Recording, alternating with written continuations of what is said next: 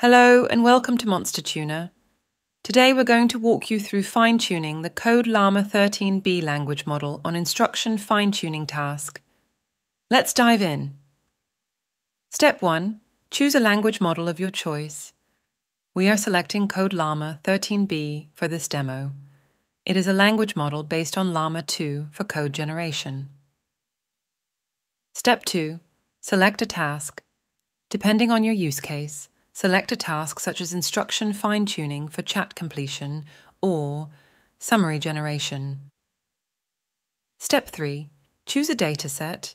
We're picking Evil Instruct ATK for enhancing code generation capabilities of Code Llama 13b model.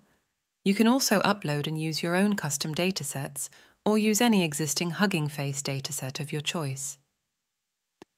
Step 4. Specify hyperparameters. Adjust params like epochs, learning rate, and schedulers.